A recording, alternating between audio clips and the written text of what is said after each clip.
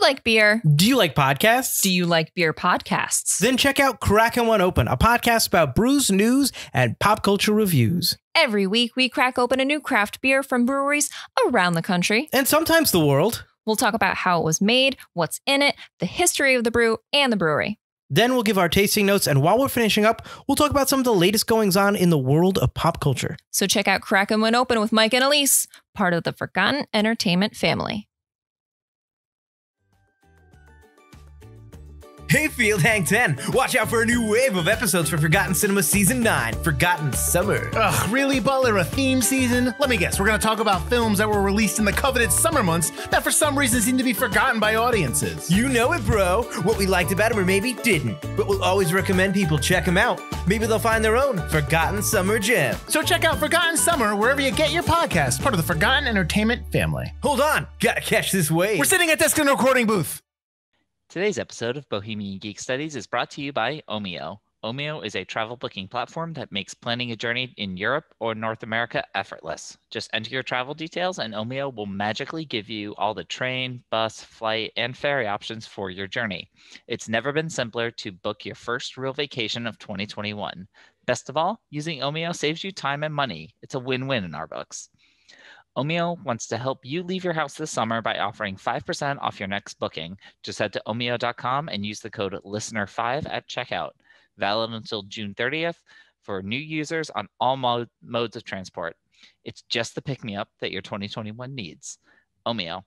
Plan, book, and love the journey. Terms and conditions apply.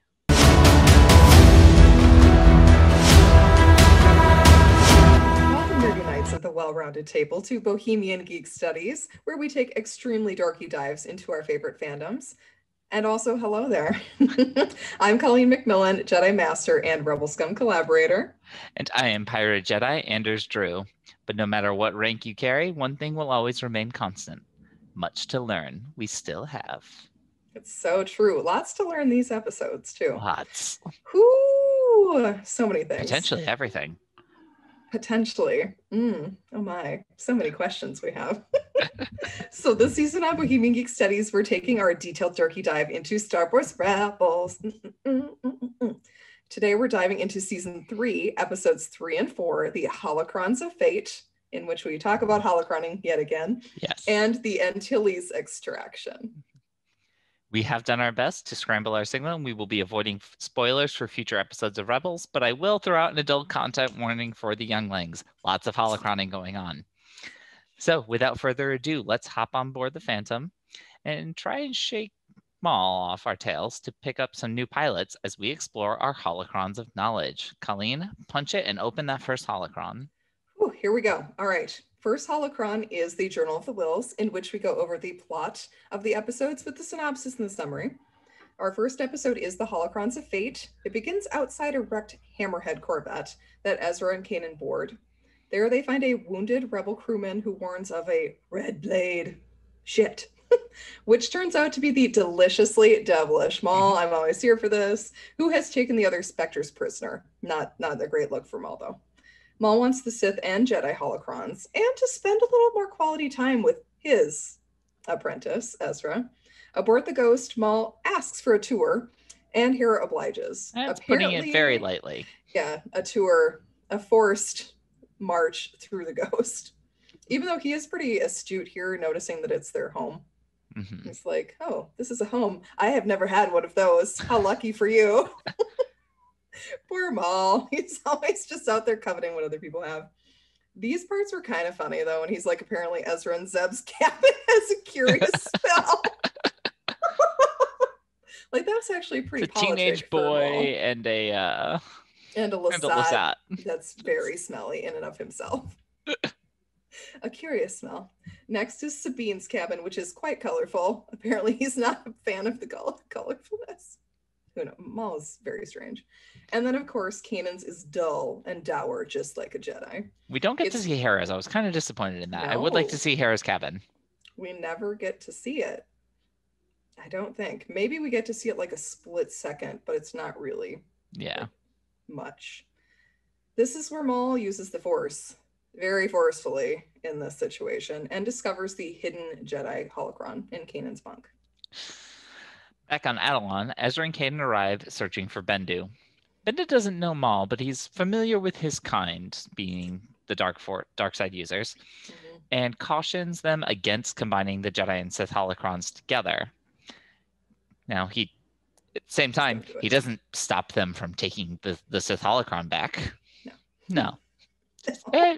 But they got to go get it themselves, which is currently hidden down deep in the nest of Krykna spiders. These goddamn spiders. Can we put them in the past?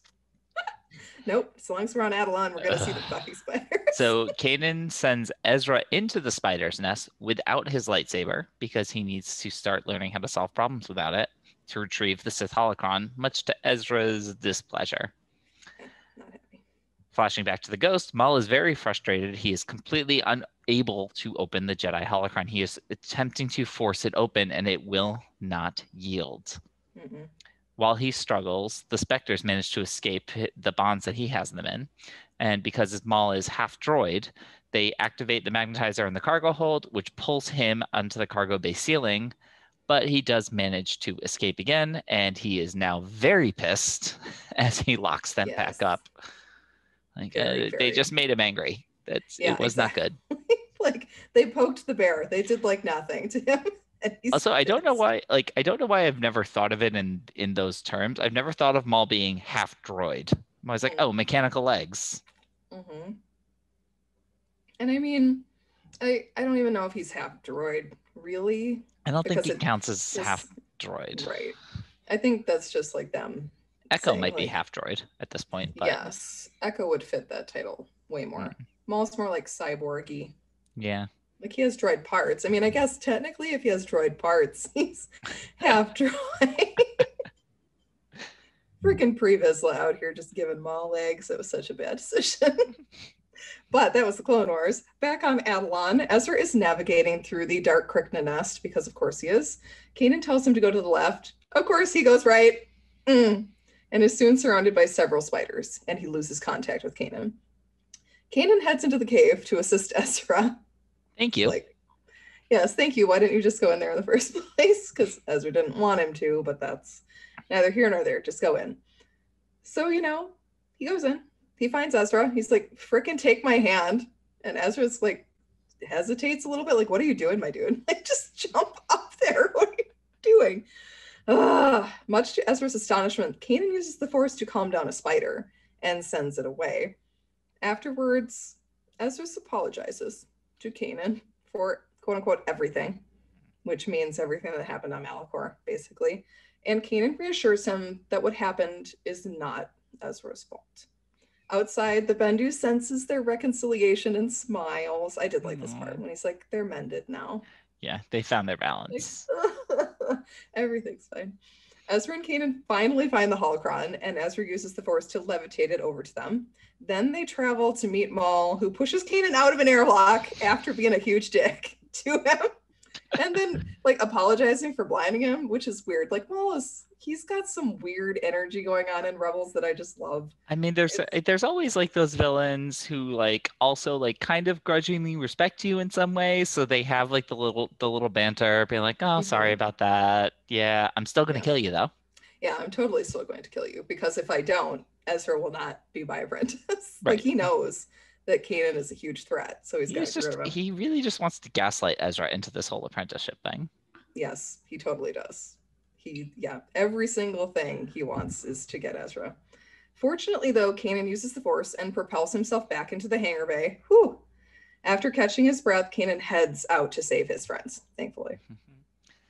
Now, Maul has secretly ordered his droids to completely terminate the prisoner and lies to Ezra that his friends are safe. Now, I guess you could...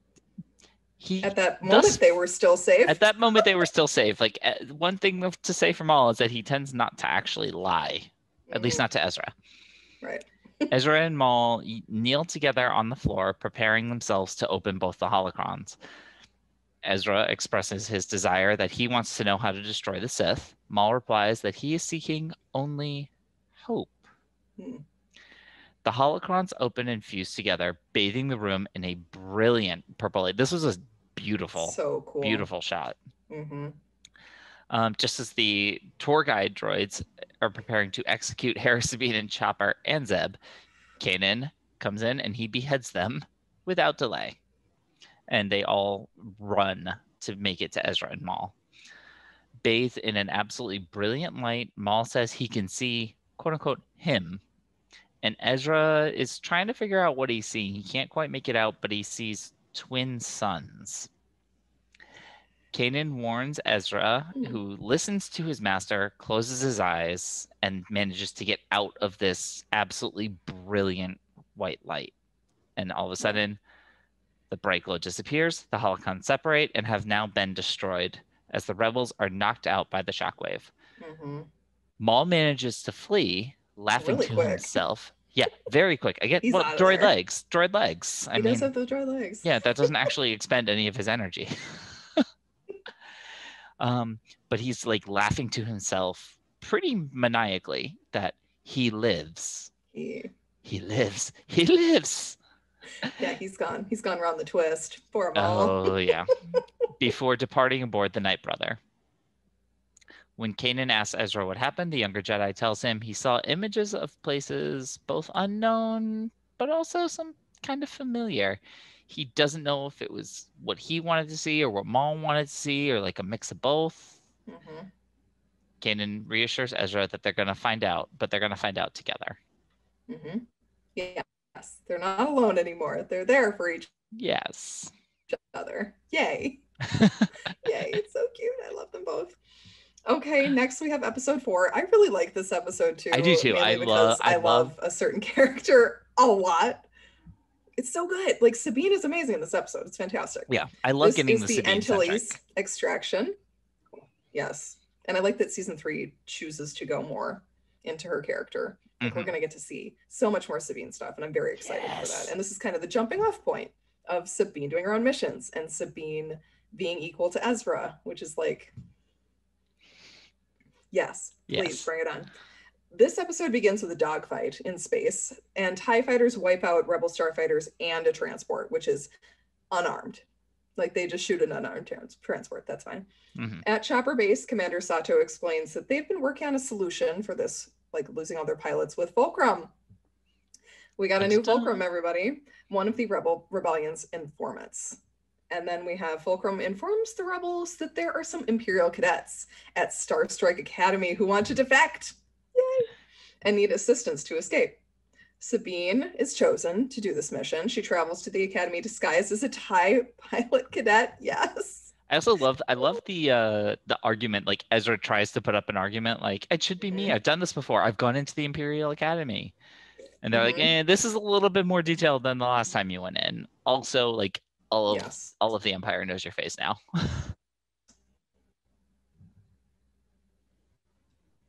And the protocols, and she'd be familiar and easy to kind of infiltrate and get herself inside.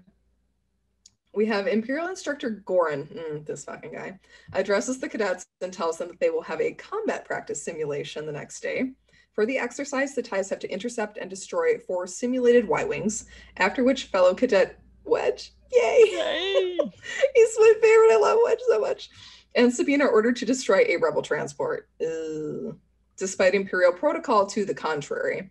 Before they can destroy the rebel transport, the 2 pilots hesitate, because they're good people, and are destroyed by a freighter called the Ghost. I love that they're using the Ghost in their simulations now. Fantastic. Wedge tells Sabine that she's brave in breaking protocol, but she replies that she follows her gut instinct and what she thinks is right. I saw like this was like a really interesting callback to just a few episodes ago when like Ezra was being like, no, leave no witnesses, like take out everybody even after you've disabled them. And Sabine was not comfortable with that back then, and she is still not comfortable with it now, which good for her. Good for her. Good for Wedge. Wedge also out there breaking protocol, telling his name when they're only supposed to use their call numbers. Like, cut the chatter out there, Wedge. I mean, TIE pilot number, blah, blah, blah. Yeah. A little bit later on, Governor Price and Agent Callis arrive. Callis informs Goran that the ISB has information some cadets plan to defect to the rebels. Speaking of, Sabine catches 3 cadets, Wedge and his 2 friends, Hobby and Rake, arguing about something risky. Later, Sabine meets Wedge in the TIE hangar bay, and they confide in each other that the simulator exercise is not what they signed up to be pilots for. Now, granted, you signed up to be TIE fighter pilots. What the fuck were you expecting? Right. When Wedge expresses some desire to leave, Sabine comes clean and tells him she can arrange that and reveals her true identity and the fact that she is, in fact, there to get him out. Yep. Back on the CR-90 Corvette, Ezra is really anxious about Sabine's safety. He is not comfortable with this. Fortunately, Sabine meets with Wedge and his friends in the corridors, and together they contact Ezra and tell them they're ready to make a break for it. Unfortunately, when Ezra arrives, his presence is immediately detected by Price, Callus, and Goran. This part is really cool. Like, this actually was a really good escape plan, and it was a really good anti-escape plan. Like, yes, nobody did anything wrong really here with tactics wise. Like, everybody was firing on all cylinders for this. At Sabine's signal during the practice flying, the 4 cadets break off from the main group and fly towards the Corvette, towards Ezra.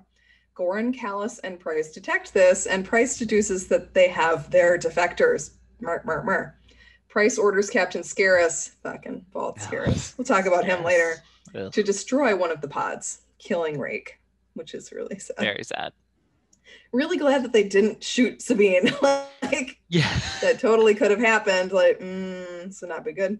Back at Star Trek Academy, Sabine, Wedge, and Hobby are brought before Governor Price, who demands to know which of them is the rebel agent. Just before she is about to torture Wedge, Sabine confesses. It's so sweet. I love Sabine so much. Price recognizes her as a runaway Imperial cadet. Interesting. Price a little bit smarter than I think we're giving her credit for. Price is very smart, which is unfortunate for our rebels, because they're used to dealing with fucking Constantine, who is an idiot. Somehow he's an admiral, but I mean, fucking Constantine. And then, of course, they're dealing with Callus, who is very intelligent, but didn't have as large of a network as Price and Thrawn have at their fingertips. Eventually, Sabine escapes. Great. I love it. She fights Price. It's amazing. She knocks out the governor and rescues Wedge and Hobby. So cute when they're like, oh, we were going to come rescue you. That's adorable. Yeah, good try, boys. Good try. Pursued by stormtroopers, the trio run down a corridor, dodging past several blast doors before they're being halted by one closing. Another blast door closes behind them, cutting off their escape route and also cutting off the approaching stormtroopers. Enter Agent Callus, comes out the side door, telling Sabine not to shoot. Interesting. Very interesting. What the hell is going on?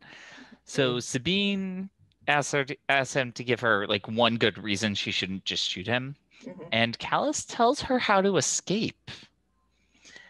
Sabine is really suspicious now and asks him why in all the worlds and all the galaxies should they trust him? I mean, this is ISB Agent Callus here.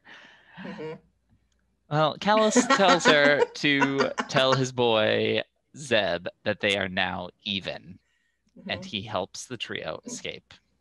Bros gotta help bros. Bros gotta help bros. You know, nice little callback to their time cuddling for warmth on that ice moon. Sabine and the defectors flee in a very slow TIE bomber. At least it fits all three of them, though. And with Wedge at the helm. Fortunately, Ezra arrives, despite the fact that Sabine had told him to get out of there and don't come back. And the rebels have their new recruits, and they head into hyperspace. Back at Chopper Base, Sabine presents Wedge and Hobby to the other Spectres and Commander Sato, who welcomes them to the rebellion.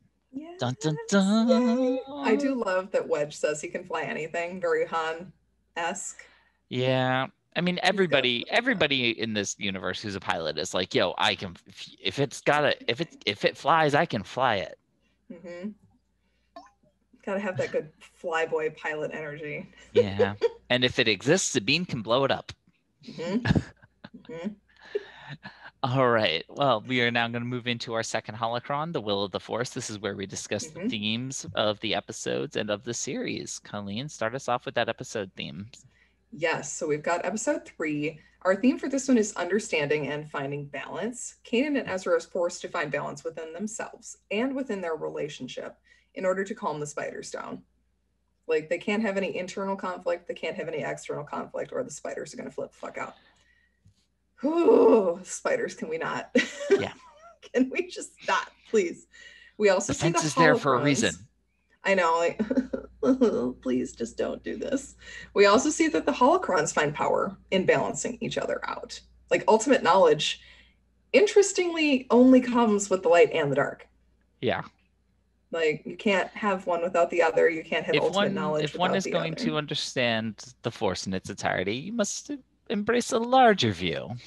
Exactly. Or at least know and recognize both sides, which Ezra is very good at, which I hope we see more going forward with him. And then we have episode 4. God, I love this episode. Recognizing right from wrong. Like, come on. Most of the TIE pilots and most of the Imperial cadets are just like, all right, I guess we're just going to go with it. Like, not all of them can be as morally right or as morally good as when Hobby and Biggs Darklighter also, who defects from an academy. Most of them are just regular people who signed up to be soldiers and probably don't really know what the Empire is doing. They're just soldiers. But these guys, the pilots, kind of get this from their simulations. Like, you want us to blow up civilian transports. Like, that's a disabled civilian transport. And also, I mean, going back to that, in that particular situation, okay, they blow up the transport. The ghost is still showing up and shooting at them. Like, whether or not they had blown that up. Exactly. That was still part of the simulation. Yeah, the ghost still would have come. So I think it was kind of like not as hard maybe as the Kobayashi Maru, but it was made to kind of make them fail. Possibly. And it's a teaching tool. I mean, they are trying to teach the TIE pilots to follow orders. Like, that's basically what they're trying to teach them. Yeah. They're trying to be like, follow our orders. This may seem like it's a transport that has no weapons or whatever, but here comes the ghost. Something with weapons will come, I think, is what they're trying to teach them. Yeah. How about our series theme? What do we got? So back into our lovely series theme, the Chosen Family. And for this, we really start to see, it's several small moments, but we're really starting to see a sibling bond come up. And we get some really just amazing sibling moments from Ezra and Sabine here. They haven't really had a chance to do much other than just kind of banter in the first couple seasons. And don't get me wrong, the banter is hysterical. Yes. But here we see the bond really starting to form. They are very worried about each other. Sabine wants him to get himself out. She wants him to save himself. Ezra is sitting there and he is so worried about his sister. And Kanan's like, there is absolutely nothing you can do about it. You have to sit and wait, and you have to have faith. You have to trust in each other. Yes. And to see that really see them just ultimately come through for each other the way siblings always will do in the end. Yes. Amazing. It's so sweet. Their connection. I do ship them, but only when they're older. So this is the part where it's like, yes, they're actually building their relationship and learning to trust each other. Yeah. I love it. All right. Well, then let's move into that third holocron, the galaxy's populace. This is where we discuss the characters and the relationships highlighted in today's episodes. Colleen, let's start us off with our adorable little space Aladdin, even though he doesn't have the Aladdin hair anymore, and I'm still upset about that. A lot of people were really upset about Ezra's hair, guys. Let's be fair. It probably is easier to animate when it's shorter, so that's one reason they did it. I don't mind it. I do miss his floppy hair, but they wanted him to look edgier and older, or Ezra wanted to look edgier and older, let's be fair. So first we're going to start out with Ezra's relationship with Maul, which is like, oh my God. Maul initially calls Ezra, quote, our apprentice, end quote, to Kanan, but then he switches pretty quickly to my apprentice. Like, he throws out an hour there. And he's like, no, like there. That's not how this is going to go. Maul thinks that Ezra belongs to him now. Like, this isn't a negotiation here. He actually does think that this is his apprentice. And his motivations in this episode are mainly about finding out what's in the holocrons, but also to get Ezra away from his family, from his connections.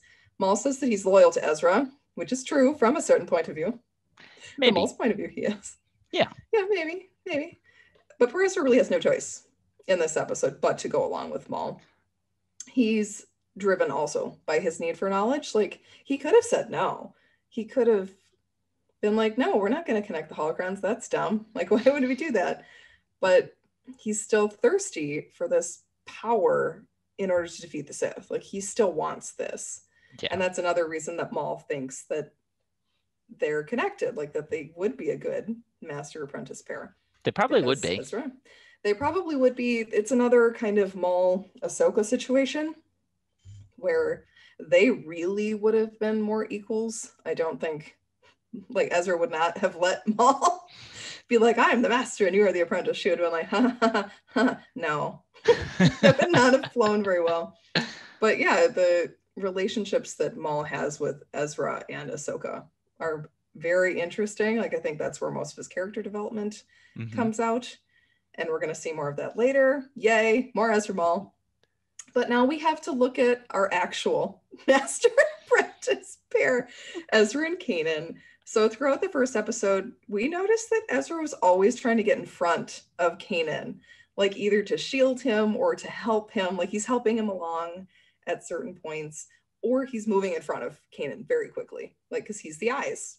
He can see, Kanan can't. He also told Kanan to stay out of the spider's cave.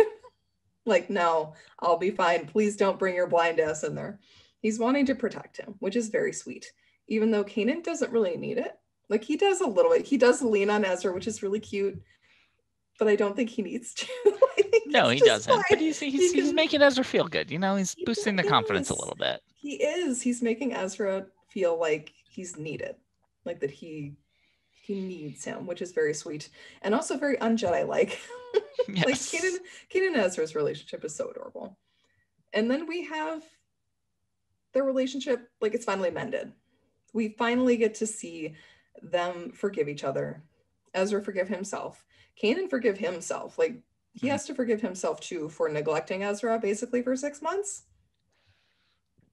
I mean, it's very understandable why. Like, he's the one who became disabled. He's the one who has to live with his disability and learn how to navigate through the world differently. So it's understandable that it took him a while to come to terms with that. But then seeing them reconcile and hug is just so sweet. I'm here for it. I'm here for all of it. How about our main man, Kanan, though? Yes, but our main man, Kanan, I mean, he at this point he's managed to let go fully of what happened to him on Malachor. And he needs Ezra to see that he's done that it is actually okay. He's okay with who he is now, with what his limitations are, or what new heights he can push himself to.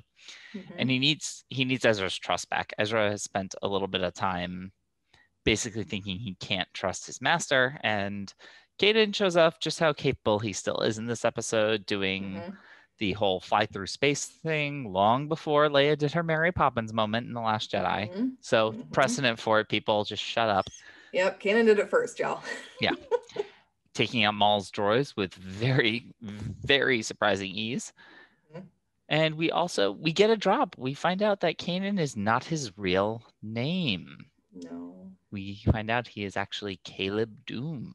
Shouts to young Caleb and the Kanan comics and the Bad Batch opening.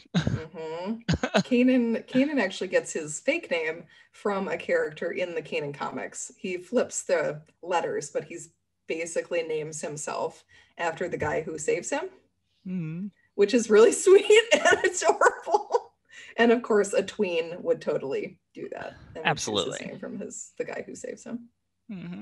Next, we have Sabine. God, we love her. She proves to be capable on her own, as well as with her ghost team in this episode. Yes. She finally gets her own solo mission, and she carries it off so well.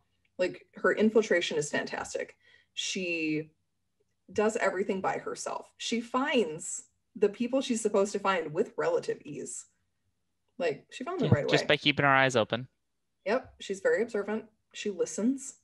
And she builds up relationships with people really easily. She didn't panic with the identity card.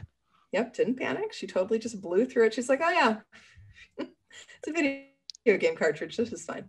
And her plans were all really sound. Like, Price is just very capable as an adversary. If it had been anyone else there, she probably would have gotten away the first time. But Price was there, so she did not. I love that she's able to recruit 2 pilots, one of whom is probably the most important rebel pilot besides Luke. Yes, and that pilot is Wedge Antilles. She recruits Wedge Antilles into the rebellion, the only pilot to survive both Death Star runs and the Exegol mission. Corellian-born Wedge Antilles first appeared in A New Hope, one of the few pilots who did survive the Death Star. He's integral to the Hoth battle in Empire Strikes Back. He assists with Death Star 2 and Jedi. No slouch. He's probably one of the best non-Force user pilots in the galaxy. Him and Hera, who you got? Yep. Oh, Hera's probably better. I think Hera actually can fly anything. Like Wedge can, but his specialty is. All right, what about him and Nora? Ooh, I think they're very equal. Nora is a Y-wing pilot. I think Wedge has, especially in Legends, Wedge is like this amazing pilot. Like he gets called the best pilot in the galaxy very often, like better than Luke. People think he's better than Luke. And he probably would be if Luke weren't Force sensitive. I mean, Luke has a lot of that going for him, whereas Wedge has none. Yeah. And he's an incredible pilot, like, and a great leader. I love Wedge.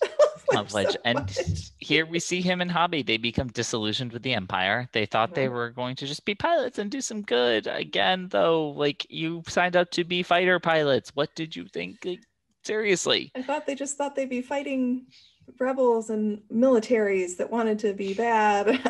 I mean, they're teenagers. What do they know? Yeah. And then during training, they come to the realization they are just cogs in a very ruthless machine. Wedge's good nature and his humor are an amazing addition to the Rebels cast. It's so cool to have him there, and should be seeing him again, hopefully. I love him. Yes. Now, this episode was originally intended to be about Biggs Darklighter's defection, Luke's friend from Tatooine. But it worked better with the timeline to have it be Wedge. And poor Hobby's real name. God, poor Hobby. His name is Derek Clivian. Sabine just doesn't actually learn it in this episode. No. Love when she's introducing them. She's like, and Hobby? Like, Wedge Antilles and Hobby. Poor Derek. It's always Derek. Always gets the shaft. Oh, and next we have Hot Callus. I love Callus so much.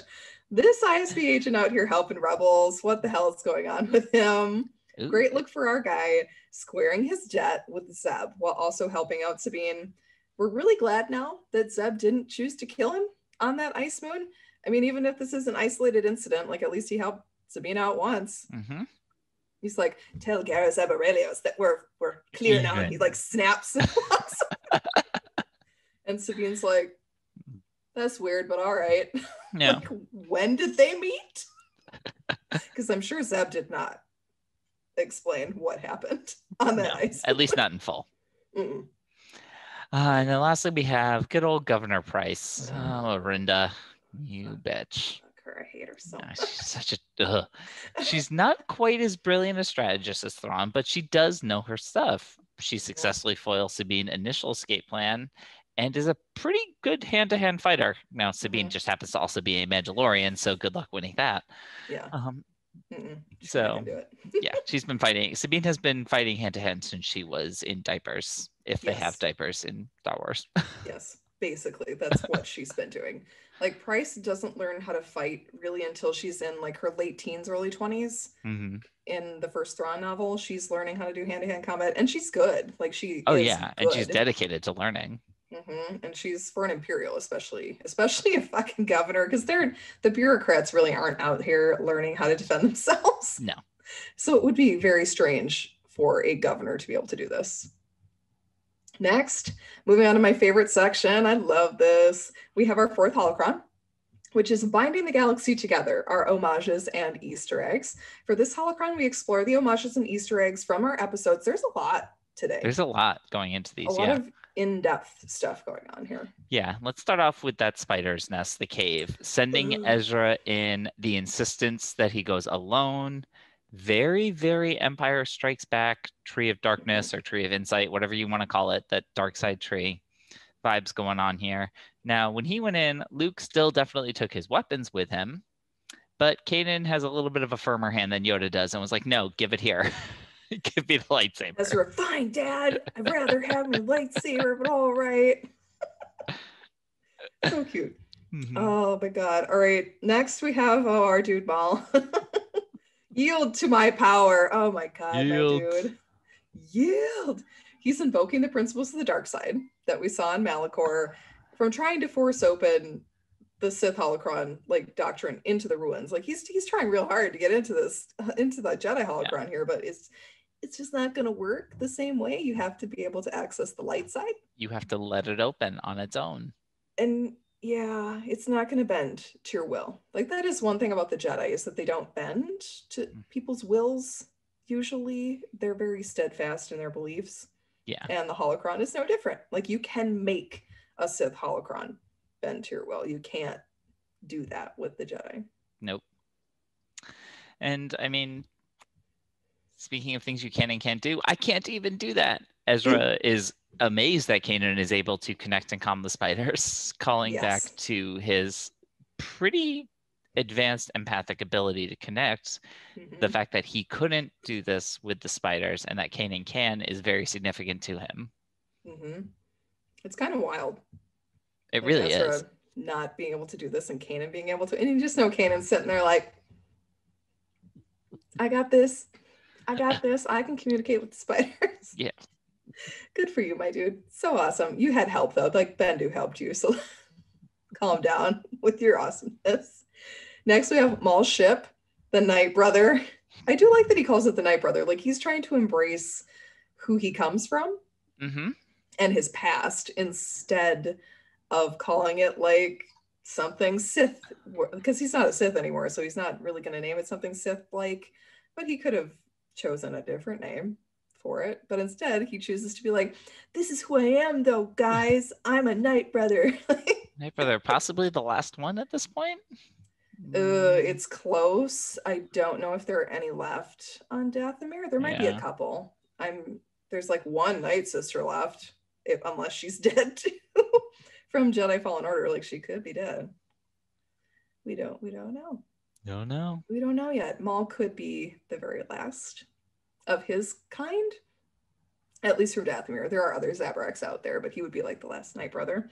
His starship is a Gauntlet Starfighter, which makes its Rebels debut in this episode. It's got that like slinky black and red coloring, which is unusual for this ship. Yeah, it looks great. Like his starship looks amazing.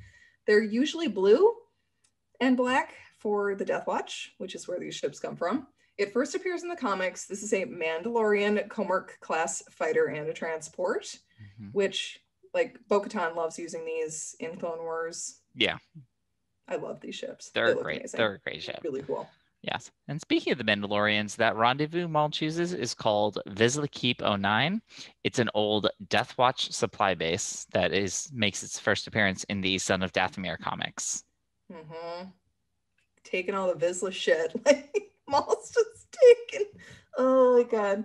He references that to Sabine when he's like, I used to rule Mandalore, so you should really be happy that I'm here. And she's like, son of a bitch, he did. And Zeb's like, really? You're like, unfortunately. We don't talk about that. Yeah, we don't talk about that. We choose not to talk about the time we accidentally made Maul our ruler. Twice. Once again, thanks Pre-Vizsla. Yeah, no kidding. Oh my God. Maul's a busy guy. Next, we have our twin sons. The answer to how to defeat the Sith involves twin sons. Where do we know that has twin sons? And could have Maul saying to himself, he lives? I mean, it's not that hard to decode. I don't even think it counts as a spoiler to really talk about this, but we will not say it outright. We will not. We will not. We will not. We can theorize. We can theorize. I mean, it won't take much. Yes, there are many binary sun systems out there. But how many do we really know or care about? Yes. All right. And then we have Fulcrum's back, but it's not Ahsoka. So Fulcrum gets described as a code name, goes to many undercover operatives and informants, which kind of helps better to confuse the Empire. Yep. It's mentioned in the Aftermath novel that Wedge has a connection to Fulcrum, and readers assumed at that point that it was Ahsoka, but Rebels tells us that that might not be the case. Mm-mm. It would be kind of cool, though. I would It love would to be cool. see Wedge meet Ahsoka. That would be great. She's getting a show. I know. I want so many things that were not resolved in Rebels to be resolved in that show, and I have a bad feeling that's not going to happen. At least not in season 1. Yeah, at least not season 1. Please, Lord, give us some answers. Next, we have the Sky Strike Academy. This ship is first mentioned in Star Wars Battlefront 2 and the first Thrawn novel, of course. It's an elite training academy for pilots. Like, this is the Top Gun situation. Yeah. This is where the best of the best go. It's the first time we've seen it on screen, and it appears to be the same model supertanker as the Colossus from Resistance. I love the Colossus. I love the Colossus. And you know what? That place was cool also ship. a great place for some ace pilots. Definitely. Definitely. I mean, they have a lot of space, so it's easy to store all the fighters and stuff. And next up, we have Callus's line to tell Garazeb Aurelius we're even. So that is a nice little callback to Zeb and Kalus's like little romantic date on the Ice Moon. Bringing that, paying off that episode. It wasn't just like a random side quest. It actually has significance for the series moving forward. And significance for the characters. Like, I really enjoy that they didn't just drop it. Like, they're like, oh no, Kallus remembers this. Like, this is actually integral to his character. Like, he's been probably thinking about it for a really long time, at least 6 months or longer since the end of Malachor. Like, he's been thinking of, I owe a Lasat, like something. A rebel Lasat at that. Oh God. I owe him something. Here we go. We got one thing. I let you live, Mandalorian girl. And pilots. Good job. Good job, Kallus. We're going to give you one on this. And then last we have Volt fucking Scarus. I do enjoy this character, though. He's interesting to have. He's an ace fighter pilot. Like, he is the actual, like, ace of the Empire at this point.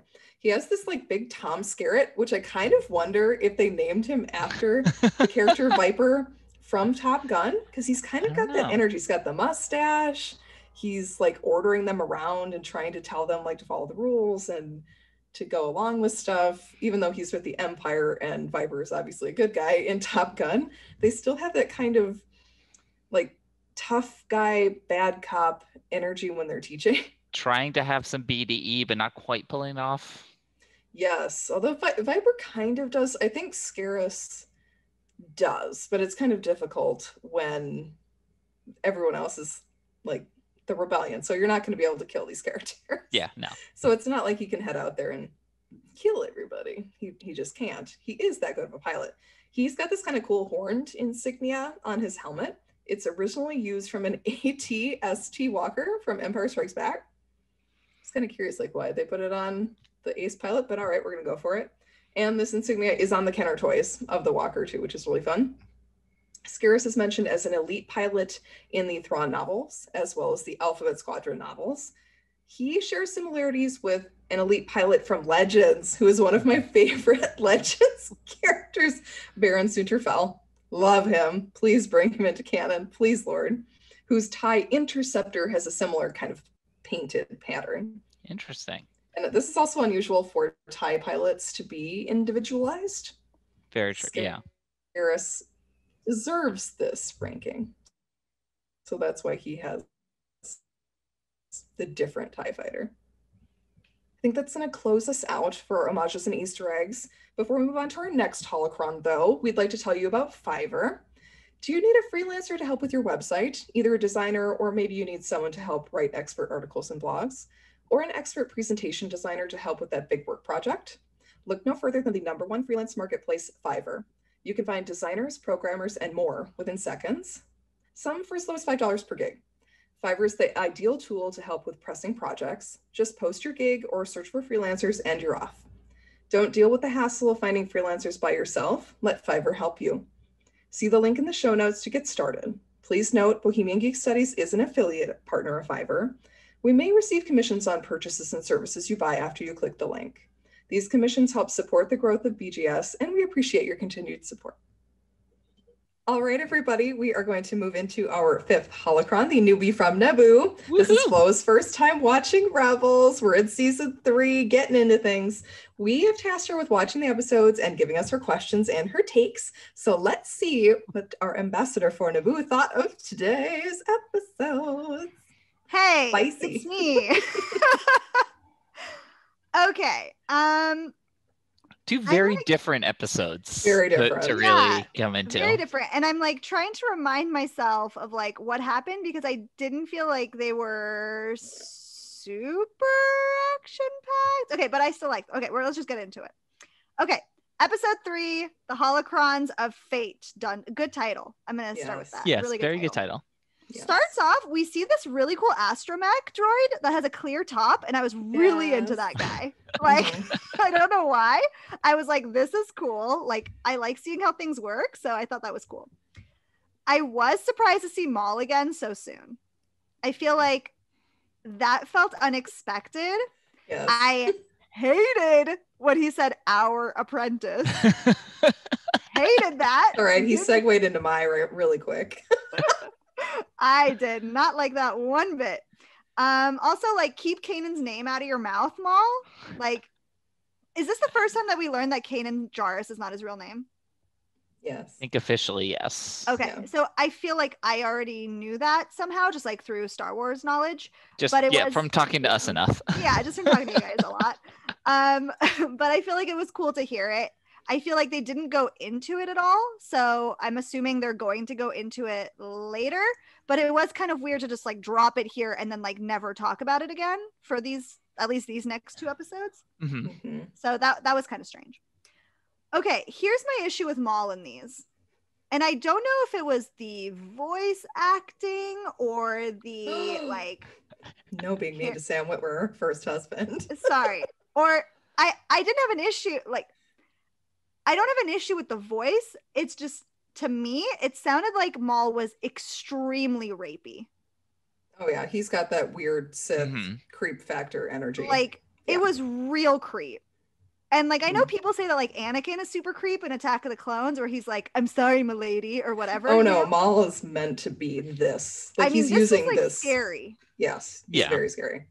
So that like really freaked me out. I was just like, I feel really uncomfortable, and I felt like he was very rapey to Hera. Definitely. And I was like super uncomfortable with like what was happening here. He's trying to break her so he can get into her head easier. Yeah, I mean, yeah, I just felt like it was like breaking her like in a sexual way. Like when he was like, "You're gonna show me the ship," I was just like, this is how a very scary like book starts. And I really was uncomfortable. And I was like, this is a kids show. Yes. Yes, it's a kids show. Yeah, that I was just like uncomfortable. And like I felt weird that like nobody could protect Hera, and she couldn't even like really protect herself in a lot of ways. And so like not from Maul. Yeah, I just felt like everything was very helpless, and it made me really, really uncomfortable. When he was like over all of them, and he's like, "You will stay alive as long as you are of use to me." Yeah. Yes. That was really scary. He's so scary in this episode. Such a hostage situation. Like, and we were right into it too. Like I when we watched this episode, I couldn't remember the last time I had watched it that we don't see him like break into the ship and do it. He's just already there at the start. Right. Yes, he's just there. It was scary. I was really nervous, especially for Hera and Sabine. I just feel like as like a woman, I was just like, this is my biggest fear. Yes. Like, this is it. So that was really scary. Let's go into something lighter. Yes. Why does Bendu have the weirdest laugh I've ever heard in my whole life? Okay. Did you guys note this laugh? It was the worst laugh ever. I did not note the laugh. It's really strange. Yeah, he's got this weird laugh. He's Clearly, rusty on communicating. He has no people skills whatsoever. And my next note just says Bendu is annoying. I really do not like Bendu, I've decided. Like, that was so unnecessary. He's just really unnecessary. I thought he wasn't going to give up the holocron at first. Oh no, he doesn't give a fuck. He's like, sure, go for it. If you can get it. Yeah, but I don't know his purpose at all. Like, what is he here for? He's the balance. He's the middle. No, he's annoying. He's the neutral. But like, he's not even neutral because he's like, yeah, I'll give it to you and you can just like destroy everything and know the power of everything. Like, oh, He did warn them. That doesn't feel neutral. That feels like aiding and abetting. Well, I feel like you have to make the choice and go take it, and then bringing the light and the dark side holocrons together is a form of balance.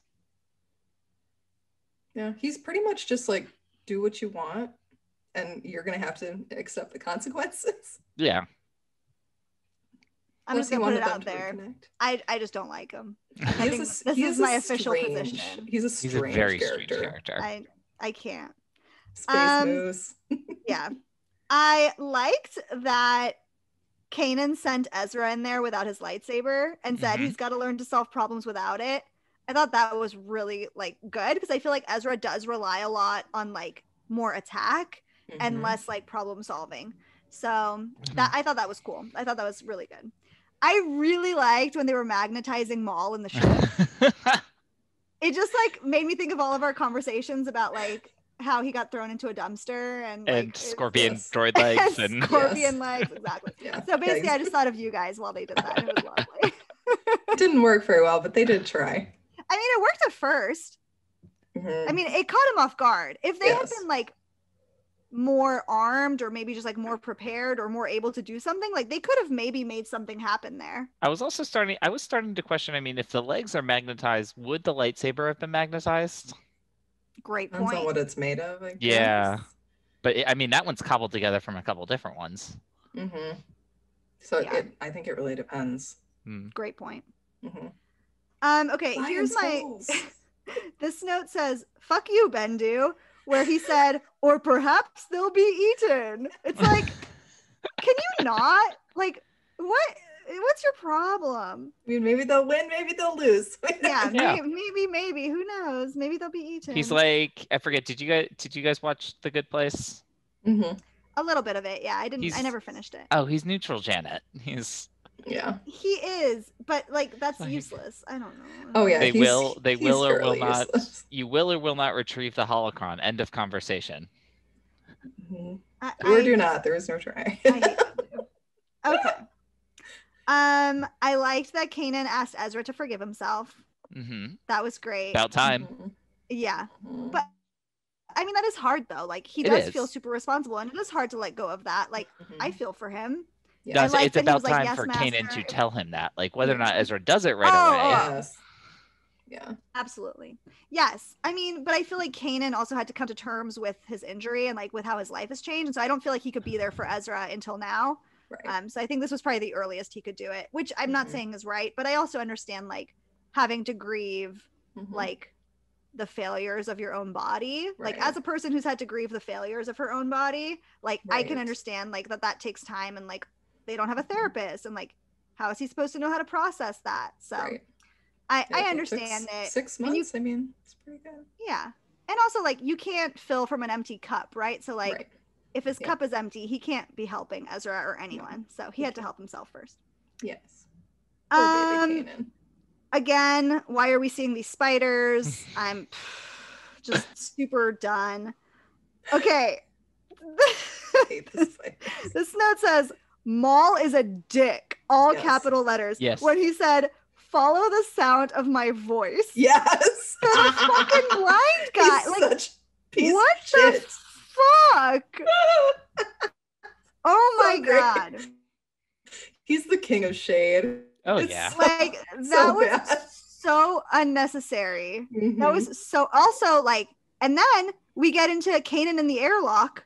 I freaked out. I was like, this is it. Like, this is how he dies. Like, how is he going to get out of this one? That was horrifying, especially to a blind person. Like, who didn't even know it was horrible. Just like the worst kind of person to trick a blind person into going into an airlock. What the hell? So that was horrible. I did laugh when they were sitting on the floor and tandem holocroning just because of our conversations about holocroning. I was like, this is a really great like mutual sesh right here. Just bring those holocrons together. Holocron That's with me. Please, baby, just holocron right next to me. Oh my god, look into my eyes while we do it. Anyways, moving on. It's getting too hot in here. This note just says, God bless Kanan. Like, Kanan coming in and saving Ezra from himself basically was like so beautiful. And like the fact that Kanan could see him through the holocron, I was just like, oh, stop. Yes. I'm obsessed with you. The trust me was incredible. And then I guess like my only question, they talked about twin suns. So, I mean, is that that's a Tatooine reference, right? I mean, there's a lot of binary sun systems. I mean, what systems do we know with twin suns? Okay, so what would Maul be looking for? That Maul would be looking for. Okay, so I'm assuming he's looking for Kenobi. That's my hypothesis for this. And obviously we know that old Ben is on Tatooine, so there you go. Okay, then we move into episode 4. Yay! I loved the idea of this like academy for pilots. I just thought that was like really cute and like kind of reminded me of like that Disney, I think it was Disney Channel movie Sky High or whatever. Yes, I love Sky High. I don't know why it made me think of Kurt that. Russell. This is just what I was thinking about the whole time. So, okay, I just have to preface this here.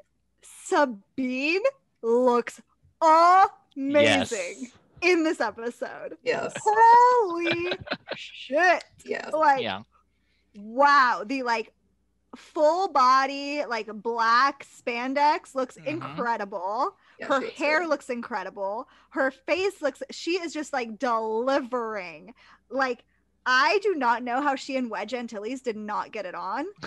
Like, that was insane. And Wedge is super hot too. Yeah, Wedge is like, hot. Okay, even like when I couldn't see his face, and he like, I don't know who this voice actor is, but damn, he sounded hot. In fact, I said Wedge Antilles sounds hot. Underlined. That is what my note says. So that was great. I loved Sabine blowing into the cartridge. Yes. That was you just gotta blow on. It's fine. That was just like me with Pokemon Yellow for my Game Boy Color, like all the time, just like all the time. Because I didn't really get anything like bigger that needed a cartridge. Because then I think I went straight to Xbox. So it was mostly just my Game Boy games. The TIE Fighter simulation pods were super cool. Like, yes, those are really that cool. felt like something that they could bring to Disneyland or to Disney World as just like an experience. That was really, really cool. I loved that. This note just says, "Hey, Callus." Hot Callus in the house. Callus. Hot Callus needs to stop. Like, I kind of want like a fan fiction of like Callus and Wedge and Sabine, maybe just like. I could go for like a deleted scene. Like, I'm sure there's like an age gap somewhere. Like, I don't know how old Wedge is, and I don't want to be weird. He's still like he's around Sabine's age. I'm gonna say 18. 1 year older. Yeah, maybe like 18 or 19. No, okay, and then we're fine. Yeah. Okay, great, a little perfect. older than Luke, I'm gonna go with 21. Okay. Perfect. Okay, he's 21. Callus is just hot. Doesn't matter how old he is. And then like Sabine's old enough, right? Okay, sweet. I would read that now. I think any day of the week. I'm gonna read that. Sabine saying "that's cute" was so flirty. I nearly died. I wrote "OMG Sabine, you icon." Yes. Sabine will continue to be an icon. She really comes into her own. I really feel like this episode was like, I understand why people like her now a lot. Like, I liked her before. Like, I thought she was fine and smart and like everything, but this one she was a badass. Like, this was great. Yes. And then my last note just says, "Callus, I love you. OMG, the bromance with Zeb." That was lovely. Like, I am really glad that episode had some sort of payout here, because it did just feel kind of thrown in. I feel like Rebels does this a lot to me, where I'm like, this is a side quest, and then the side quest pays off in another side quest. Oh, just you wait. I mean, so Wedge really pays off. Like, he helps destroy both Death Stars. Like, yes, Wedge pays off later in the franchise. There are things in Rebels that people dismiss, and Colleen was adamant that they will come back, and they always come back. I'm into it. Like, I really enjoyed these episodes, even though not a whole lot happened. Certainly the holocroning was really big. That was probably my favorite part. But and then seeing Wedge was great, and seeing Callus. It was all good. I'm just still trying to figure out like where they're going in the season. Like what like the overarching plan is. Yes. Need more Thrawn. I don't feel like I know that quite yet. Just like it just seems like they're still just recruiting people. Obviously they're like losing a lot of pilots, and that feels bad. But I'm not sure that there's an overarching plan above just like recruit more people. So I'm excited to find out more. Yeah. We need to get more of Grand Admiral Thrawn. Then we'll know more.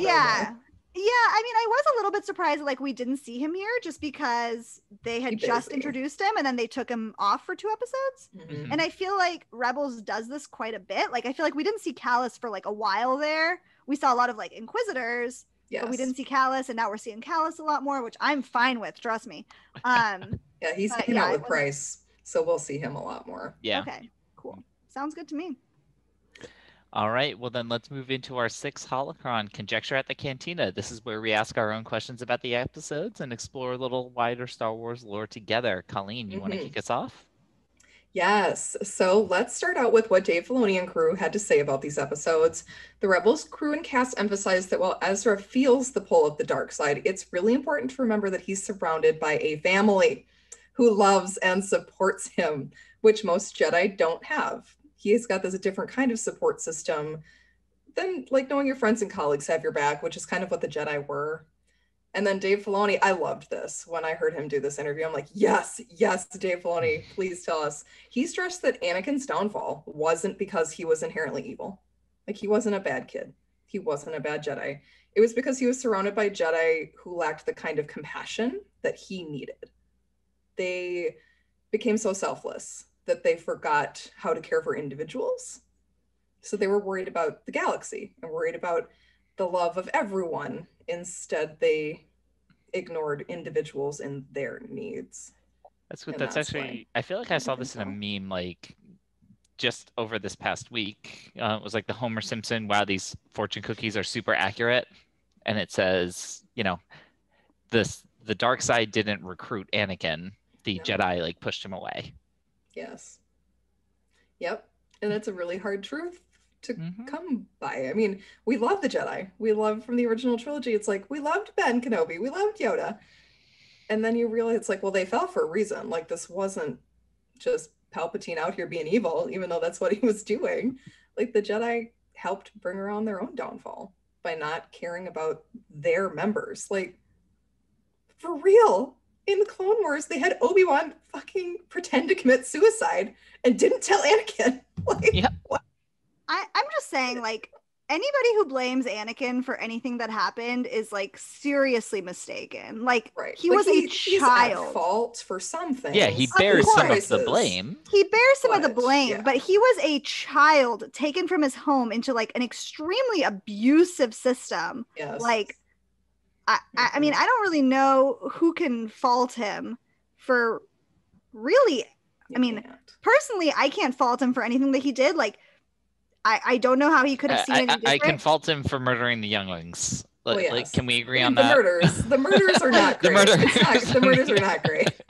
I'm not justifying the murders. No. Obviously, like I was choking out his wife while she was like 9 months pregnant. Like that's I mean, some people are into that, Anders. Can you not kink shame, please? When it leads to her death from sadness. I mean, I just feel like she should have had a safe word. I feel like that would have been better. But no, I mean, obviously I understand like what you're saying. Like some things were even killing the Tusken Raiders, right? Like and the dogs. And the dogs, the Tusken dogs, horrible. I fully agree with that. I just think that like if we were in Anakin's head, if we were in his brain, like something is misfiring, like something is wrong that has been programmed in there by the Jedi. Those are like the kid, like I've said it before, the kid was a slave. He knew nothing. He came from nothing. And they put these crazy ideas into his head that like, you can't attach yourself to anybody. Right. Like, That's horrible. That's a It horrible is. thing to It's put into the horrible. head of a kid. Yep. And that's That another you're- reason why Ahsoka leaves too. She's like, I'm Yeah. sure. can't handle Like, this anymore. who wants to hear that you have to be alone in the universe forever? Right. Well, and then they're Like, like, that's you're actually horrible. together with everyone because the Force connects everyone. And it's like, like, whatever, Yoda, you've been alive for 900 years. Like, fuck you. For real. I really struggle with people who, you know, don't see any goodness in Blame. Annie. Like, Oh, yeah. He's such a sweetheart. And Oh, all he he has wants to do goodness. is love. Like, he he wants just to love. wants to, like, he just wants to love, and nobody let him love. Just let the kid love. That's really all it is. Look at how much better Ezra's doing with 100%. Kanan being like not just his teacher, but a father figure. Like, Mhm. and hugging him, God forbid. But Oh, yeah. Ezra is also around non-Jedi. Yes. I feel like Anakin was around so many Jedi, and like, Yes. like Jedi or clones. Mhm. Like Mhm. there was like he around. I saw. Not I a mean- ton. He gets to be around civilians and things, but I mean, when he's growing up, people, In a fair. yeah, I no mean, family like, structure. You're stuck with Ezra all the has other a Padawans. family. Ezra like rooms with somebody. Ezra like has chores. Ezra like has a mother figure Yes. and a father figure and like Yeah. experience. It's not like being in the cult, in the Jedi cult, 100%. where everyone's mean- your mom and your dad. I feel like Anakin was like in the bunker with Kimmy Schmidt. Like, like poor guy. I just feel so bad. So, anyways, that's my rant basically about true. Anakin. It's so Yeah. true, though. The Jedi take children, and because they're 100%. easier to indoctrinate. And you know, he wasn't able to get out and get like deprogrammed, and he went crazy and killed people. Like Mhm. that's what happens. Like, Yep. I The mean, war look stress, look and at he's mass exhausted, murderers. and yeah. I don't know why anybody's surprised that he went on to be a mass murderer. No. Like he had the entire profile of a mass murderer. hmm I'm not surprised. I'm surprised that more Jedi didn't. To be 100%. But if you're a baby and you grew up with it, you kind of just are like, all right, this is how it is. And that's what the Jedi were hoping for, and why they thought he was too old, because obviously he has attachments, and so they're like, well, we can't strip him of those. Now what? I mean, that in itself is such like a problematic stance. It's like, oh, we didn't yank him from his family structure young enough. Like Yeah. we didn't steal him from his family. Yeah. Like what the hell? Mhm. And we're like idolizing these people? That's really fucked up. Yeah, like, yes, you're peacekeepers, but what is the bedrock of your peacekeeping society? Like, another reason why the Republic fell. I mean, there's a lot of craziness. Yeah, there's a lot of reasons. Yay, Rebels. It's a kids show, everyone. This is Dang. fine. Okay. My question for you guys is, what do you think Maul means when he says he's looking for hope? Big. The concept of hope is such a driving force in the story for our heroes, Yeah. but we never hear the villains talk about it unless it's derogatorily or fearing hope. Yeah. So what's Maul talking about? Because he seems like he's thinking hope is a good thing. Well, hope for him, I think, is he's hoping for his own triumph. I mean, he said it when we met him on Malachor, like, the Sith took everything from him. He has gone through a lot of trauma himself, like in his whole upbringing and the times that he has, in his own kind of warped way, like had power or things that all just get stripped from him. He's looking for his vengeance, hope for his own ultimate plan, whatever that may be. Yeah. Yeah, we don't know yet. We don't know yet what Maul is hoping for. I mean, we kind of do. His main hope is to take out Sidious, but he can't. He lives. He lives. He lives. Yeah, he's going to take the easy route instead of trying to defeat the ultimate evil. It's like, I tried that. It didn't work. Yeah, no. And he can't defeat Vader, so he's like, What can I do? What can I do? I just love how they gave that to Maul. Yeah. Like, especially in an episode when he is so terrifying. Like, he is the embodiment of the boogeyman in this episode. And then at the end, they're like, they have him say things to Ezra like, I wouldn't have betrayed you. I would have stayed loyal to you, which is true. Like, he, in his head, he thinks he is being loyal to Ezra by trying to take him away from his family. Yeah. Because he's got that warped sense of mind too. I feel like it's not even so much warped. I feel like everybody feels like the main character of their own story, right? And so it's like Maul legitimately thinks that he's doing the right thing for himself or for the galaxy or for something. And so like his hope is his victory, which is like Andrew said, like, but that's all of our hope. Our hope is for all of our victories. And sometimes that coincides with a bigger plan of more people or is like in the majority opinion. But like obviously Maul is not. Like we know that Maul is a bad guy and that if he's got hope like for his victory, that's bad for us and for our heroes. But at the end of the day, like, yeah, everybody has hope for their own victory or their own like thing, like the thing that's going to make them the main character. Yes, their driving force. Yeah. Poor Molly baby. Aww. Such a good analyzing character. Yeah. He's a creeper. He really scared me in this one. I can't get on the Maul train at this point right now. I'm freaked out. Oh, I don't blame you. He is very scary in this episode. Ugh. All right, so my question coming out of this episode is, do we actually know the last time anyone managed to put the two holocrons together? Like a Jedi and a Sith holocron? That seems like a very rare thing to ever have happened. I think, doesn't Bendu say it hasn't happened in a really long time? Yeah. I feel like Bendu did it. I feel like Bendu was the last Bendu's like... It like has to have happened. Yes. Because holocrons, despite their like deep force connectivity and everything, they are still a man-made structure. Whether it's from a Jedi or a Sith. Happening. Well, it must have happened because or else they wouldn't know what happens when you do it, right? Exactly. Right. And so Bendu knows. I'm telling you, I think Bendu is the culprit here. You think he did it? I think he put them together like one of those like best friend lockets, and he was like, "What will this do?" And then he's just like, "Oh fuck, put it back in." And then he was just like, "I'm walking away from everything now. I'm out, guys." All right. So my follow-up question to that would be, what would you guys ask it? You have basically access to unlimited knowledge, unlimited.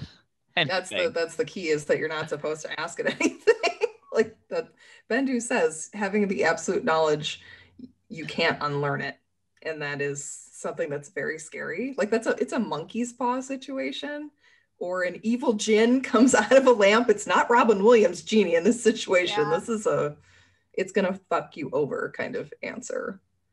I want to know when the Winds of Winter is coming out. Ooh, that's a good one. But then you can't unlearn that it will never come out. But it's okay, because then I'll have an answer and I'll be like, I'm not waiting anymore. That's true. At least you would know. Yeah, I feel like asking something that's like pretty low stakes is a good call. I feel like I'm gonna ask if like Credence is actually a Dumbledore or something. Yes. That's something that like we may never get answered now. Yes. I would really like to know. Something that I've been like dying to know, and just like it'd be nice to know, and then I can like walk away. Oh, actually that's not true. I know exactly what I'm asking the holocron.